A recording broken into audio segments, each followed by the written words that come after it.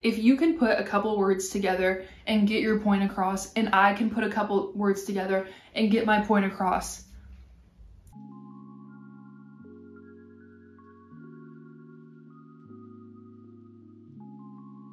Hello everyone, how are you guys doing? My name's Maddie if you've never been here before, and if you are a returning subscriber, hello, how's it going? So today I'm going to be talking a little bit about learning another language.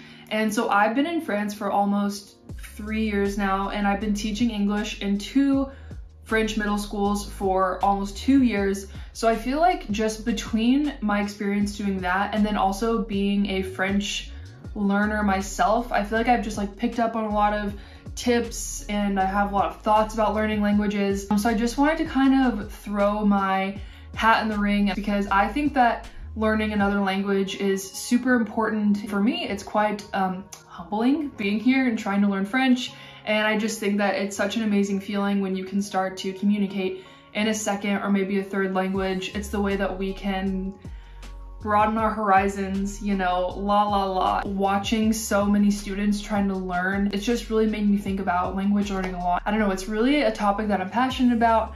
So without further ado, we're gonna talk about, I think 5 points, give or take. We'll see how this is organized. I don't want this to be too long, so let's get into it. So the first tip that I have, or the first kind of observation I have about language learning, is that if you want to get to a good level, it's not going to be in a classroom. And if you're taking a class right now, you're majoring, you're minoring in a language, don't take that as you shouldn't learn it in a classroom. I think that there's a lot of benefits to having kind of a more, to having a structured lesson plan. And I do think, yeah, there's a lot of positives to it.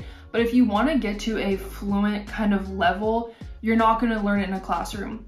The kids who I have, they all take the same class, they're, same curriculum, but the ones who really thrive and the ones who are really great they did not learn in the classroom. They're doing work outside of the classroom, and it's not just grammar. They don't have a textbook. They're watching Netflix, watching YouTube videos. They're doing other things in English, and it's almost it's not a form of study. It's more just for their own enjoyment. Which kind of leads me into my second point, which is if you want to get really good at a language, is you need to be kind of ingesting things every single day. It needs to be a practice that you really commit to, and you can do small changes in your life, listen to a podcast when you're on your walk. You can start reading books in a different language or in the language you want to learn. You can look at social media in that language. You can watch YouTube. There are so many different levels and time commitments that you can use just to give yourself that daily dose of language. One kid, I asked him how he had learned English so well, and he said that he just watches YouTube videos. So you can take that same principle and apply it to any language that you want to learn. You need to be ingesting it. You need to be listening to different speakers, which kind of leads me into my next point, which is that if you want to gain fluency in a language, you need to be listening and learning from native speakers. That means the person that they have grown up with the language, not just grammar wise, but they know the cultural slang. They know, they have the natural way that people speak, because I think that's one of the biggest issues, kind of going back to my first point. The way that I learned French in university, that's because I got a minor in French. I can't remember if I already said that, but the things that I learned, the way that I learned how to speak is just not how people talk at all. And it was such a shock for me when I came here, and you really have to adapt yourself. So I watched some French YouTube channels. For example, whenever I watch Lena Situation, I have to ask my boyfriend so many questions because she uses a lot of slang, and she talks in a very normal way. She also talks really fast, so sometimes it's hard for me to understand. But I think just having that little bit of slang, listening to how people really talk, and paying attention to the pronunciation, that's a great way to learn. And if you want to gain fluency, you need to be listening to native speakers. And like I said, that can be from your subscriptions, Netflix, they probably have your language.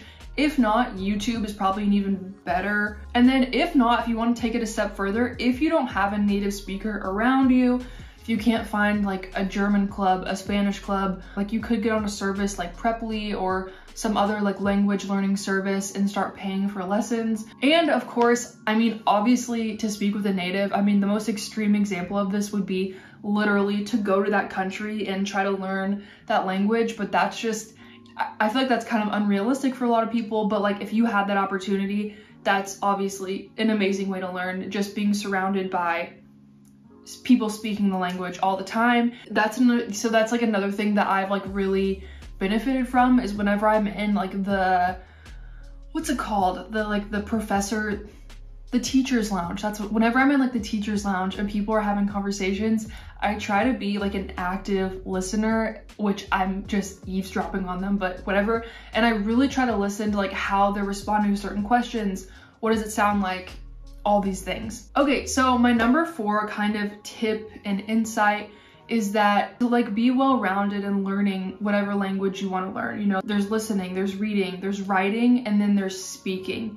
And speaking is probably going to be the most difficult part of it. I mean, that's definitely for me, like I feel like I can understand really well, I read really well. It's like speaking is just so hard, and even if you think you have a handle on it, it's really difficult. I mean, this could also just be for me, but I personally think that speaking is the hardest part. I think that if you talk to anyone else who has learned like a second or a third, you know, language, I hear a lot like, oh, I can understand really, really well, but I just can't speak. So, and I think it's just because like you just need to get used to like forming the sounds, and it's just like it's a completely different thing for your brain to get used to. So I definitely think speaking is probably going to be the most difficult part, but that's why practicing is one of the most important things to do. That's kind of it's not really like a tip, but it's just kind of an insight that I have, I suppose. And my last kind of tip or insight that I have about learning another language is, and this is I feel like one of my biggest insights about obviously just like working with kids, and because one of my like basically my main job is to make conversation with them and for them to practice speaking. Kind of like I said, speaking is super hard, and it can be like embarrassing. You feel super stressed. I know that I feel stressed, but that's why like I think this is my 5th, I don't know. Don't be too hard on yourself and like cut yourself some slack. Learning languages, I mean, as an adult or as a kid, like if it's not something that's spoken at home, it's super hard to learn another language. And I feel like you can't be afraid to make a mistake. And I need to like take my own advice about this, but I teach kids English in French schools. I also tutor on Cambly, an online service.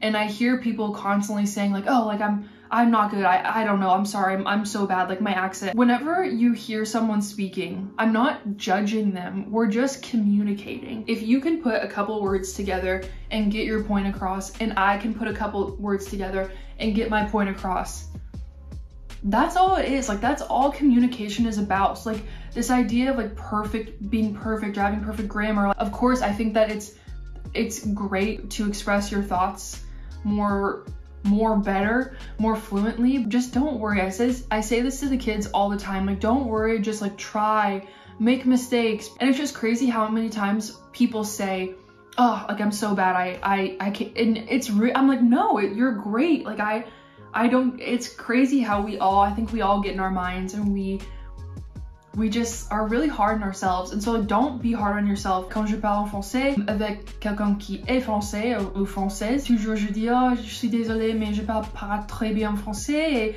je sais très bien que mon accent c'est pas meilleur. Je sais pas pourquoi je fais ça. Tu vois, toujours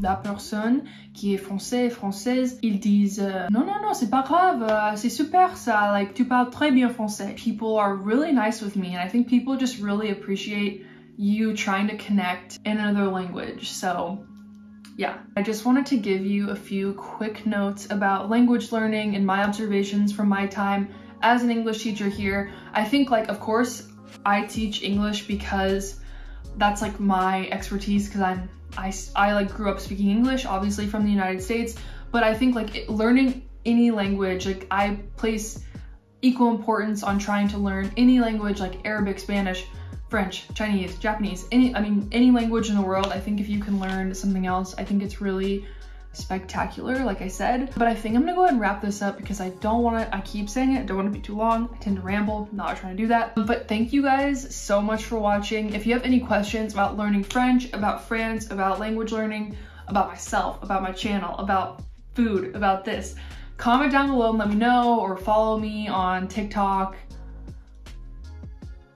or Instagram, I don't know. But thank you guys so much for watching, and I will see you in the next video. Toodles!